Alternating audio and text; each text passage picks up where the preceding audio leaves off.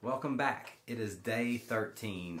We have like 8 days left to see where keto takes us. I'm excited about it. I hope you are too. We're going to weigh in Thursday morning. Tomorrow's Wednesday. So again, one more full day of keto before I weigh myself. So every 7 days is when I do weigh myself.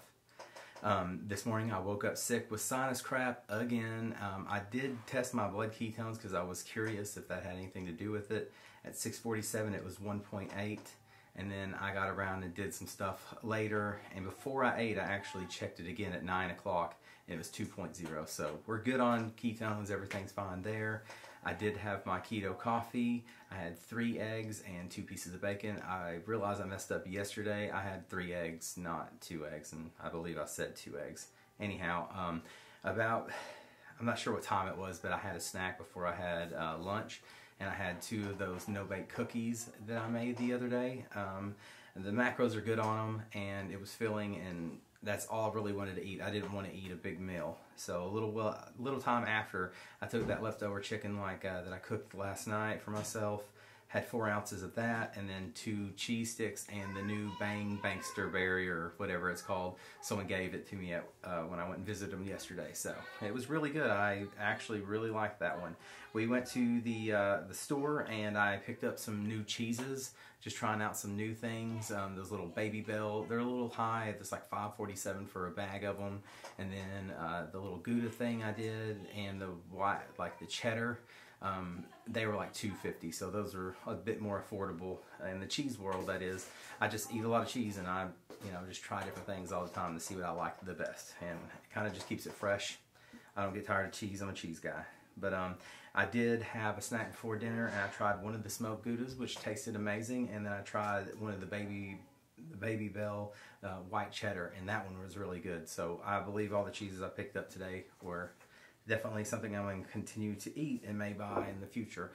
For dinner, we had keto tacos, and as you see, I used romaine hearts or romaine leaves to use as taco shells. I actually created a recipe. I had exactly 11.5 ounces of beef, and then I took a picture of one of the seasoning packages I have, this exact same one that comes with the little kit, and I just basically based it on an 8 servings out of the 11.5 ounces, and I came up with 3 servings is about 4.4 ounces, and that's what I put. I divided that in between my 2 tacos, put cheese on there, put sauce on there, and Tabasco sauce. I never count the Tabasco sauce on MyFitnessPal because there's nothing in it. You can put as much as you want on it, so I didn't really ever count that. That was pretty tasty. I haven't had that in a while, and it was really good. So if you're craving tacos, maybe that'll help you. You just got to remember those seasonings have a lot of carbs in them. That's the problem. At the end of the night, I was still a little bit hungry, so I went ahead and made myself a fat drink. So a hot chocolate, keto hot chocolate. I used 6 to 8 ounces of hot water. I did a scoop of the keto feed, 1 tablespoon of butter, 1 tablespoon of coconut oil, and 1 tablespoon of heavy whipping cream. Maybe a little bit more than that, but I eyeball that every single time, so I never know how much I actually use. For our macros, our protein was at 126 grams, our carbs were 27 grams, and our fat was 214 grams. Those percentages come out to be 4% carbs, 76% fat, and 20% protein, with my calories ending at 2,534. So again, I didn't do much today because I didn't feel well. So I should have kept it around 2,000 or under. It's fine. I'm feeling better. Hopefully I can use the protein and all the stuff I put in my body today. Tomorrow morning when I go to the gym, I'll just work out extra hard since I missed today. So hopefully that will help me somehow, and I'll try to watch how many calories I get. Again, you don't really have to watch it.